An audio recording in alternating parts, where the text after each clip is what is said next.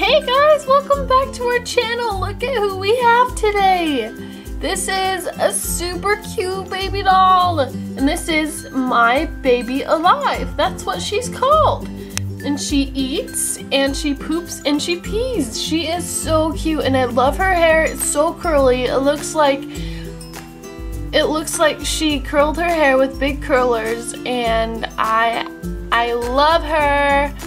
And she came with, it looks like 2 packages of food, a diaper, a bib, and a bottle, a spoon, and a plate. That's so cool, you guys! I'm so excited! And she says 30+ phrases. That is awesome!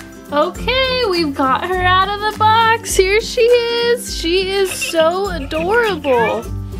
And she talks and her eyes open and close just like this. Oh, I forgot to take that off.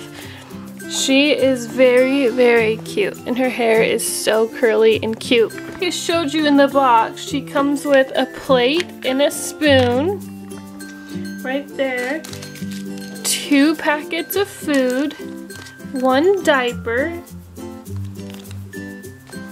A cute bib, so for when she eats she doesn't get food all over her, and a bottle that we can put liquid in so she can drink out of it. She is so cute. If you guys can help me figure out names for her, that would be awesome. One interesting thing, she seems like one of the bigger baby alive dolls, which is really cool. I wanted to compare how she looks next to Snackin Sara. Here's Snackin Sara right there. She's a tiny bit bigger than Snackin Sara. Got Ruby Snow, and she's sleeping. I thought Ruby Snow would be the biggest, but she's not. I like Ruby Snow's arms because they come out like this, so you can like hold her and her arms pull out, but my baby alive, her arms don't pull out. They move a little bit, but not much.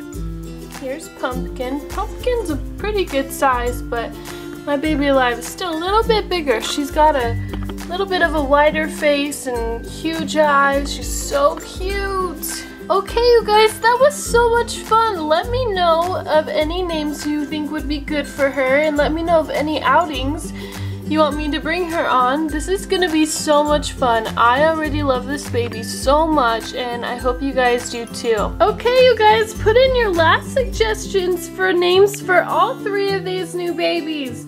I'm so excited to read what you guys put. I can't wait!